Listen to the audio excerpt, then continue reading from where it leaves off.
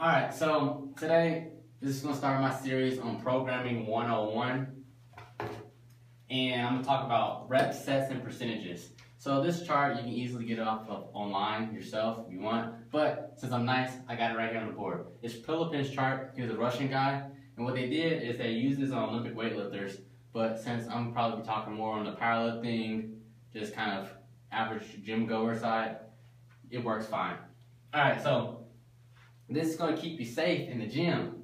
We got percentages here, reps and sets, the optimal, and the total range. So basically what this is, you have the 55 to 65% with the reps and sets of 3 to 6, and the optimal is 24.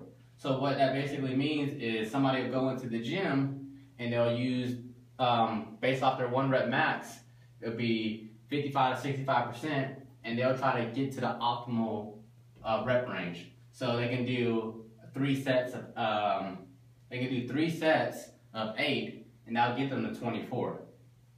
Same thing if you come down to the 90 plus, the optimal is 4. So if you do 2 sets of 2, you can get to the 4. So you always got to go back to the basics, because you can't always center your workouts between 80 and 90 and 90 plus, because you'll never get anywhere. You have to go back to the basics, and you have to build a foundation. So that's why you have the 55 to 65% and 70 and 80%. But we'll talk about that later in linear periodization when it comes to power, speed, hypertrophy, and strength, stuff like that. But that's another video.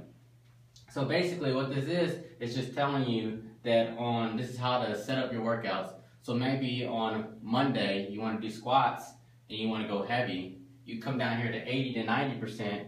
You see that the optimal is 15. So you get 3 sets of 5.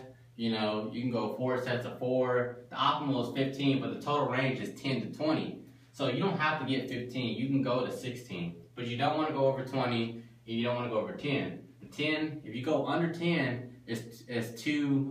You're not getting enough stress on the muscle for that percentage. And if you go over 20, you're getting too much stress on that muscle or that muscle group for that percentage. Same thing with the 90 plus.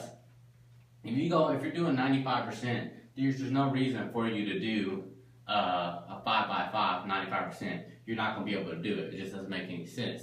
And if you are able to do 95% 5x5, then you probably need to go reprogram your workouts. So stuff like this, you can do 90 to 90 plus, and you do a 2 sets of 2, and you get the 4.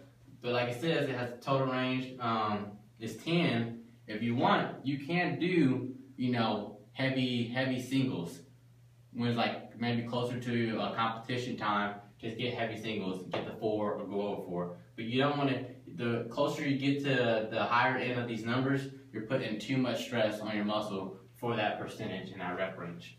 Alright, next video, we'll talk about linear periodization.